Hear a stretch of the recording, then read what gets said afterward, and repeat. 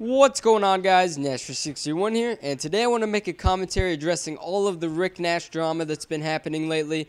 Just around the trade deadline, we found out Rick Nash actually went to Scott Howson, Blue Jackets GM, and asked for a trade, but there is more to this story, so I'm going to go into full detail about that, give all my opinions on it, and let's get this thing started.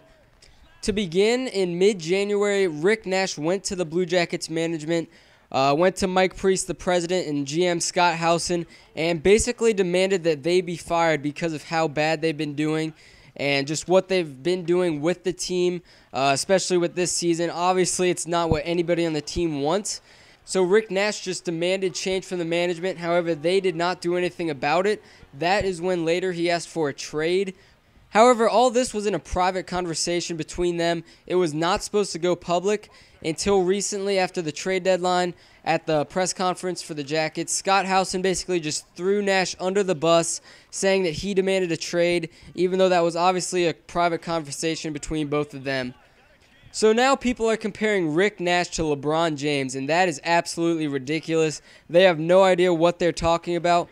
LeBron was born and raised in Akron, right around the Cleveland area, and he was the king of Cleveland. He represented the city, and then he just suddenly got up and left to join his friends in Miami, hit clubs, go and partying, and that is a completely different situation than we have here in Columbus.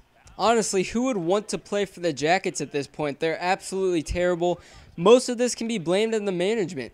They've acquired players that are supposed to be good. Jeff Carter, he didn't even want to play for Columbus. He went into hiding for like 2 days when he found out he was coming here. So then we get him. We have to get rid of him right away. Just not even a whole season's worth. We signed him to a huge contract, but we did get a good trade out of that. I'm happy we got Jack Johnson. So that's a plus, I guess. But still, you cannot just have that happening. And it's been absolute chaos since Howson's been GM. Think about it this way. Rick Nash has been playing with Columbus his whole career. He's never won a playoff game, only had a chance to be in the playoffs one time, yet he's continued to play great year after year. He's not having the best season this year, but I mean, neither are the Jackets in general, obviously. So why would you want to keep playing for a team like this if management can't get a good team surrounding him? Who would want to keep playing for this hideous organization that we call a hockey team when you could go somewhere else, actually have a chance to win a cup, and be a part of something? Another thing I respect about Rick Nash is in the press conference this morning, he was all honest. He openly admitted to asking for a trade, and I mean, I completely understand.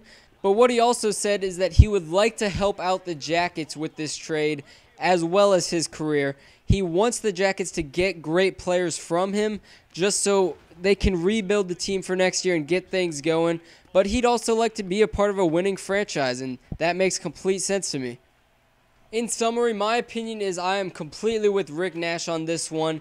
The team is just not performing, and he's continued to play well, so why stay there? Also, I would like to give Nash the opportunity to leave Columbus. He deserves to win. He's been playing hard his whole career in the NHL, and he's continued to perform great for us, but he's got nothing to show for it. He has no playoff wins, no Stanley Cup appearances, and anything like that. Overall, I just look forward to watching Nash wherever he goes. He is going to move in the offseason. I'm pretty confident in that. I look forward to seeing the offers that are coming up, and hopefully we can get something good for him in return. But I am going to watch him wherever, hope he does well, and with a good team surrounding him, he's going to be unstoppable. Anyways, that's my opinion on the whole Rick Nash drama thing surrounding the trade deadline. Let me know what you guys think about this whole thing in the comments section below, and I'll see you guys later.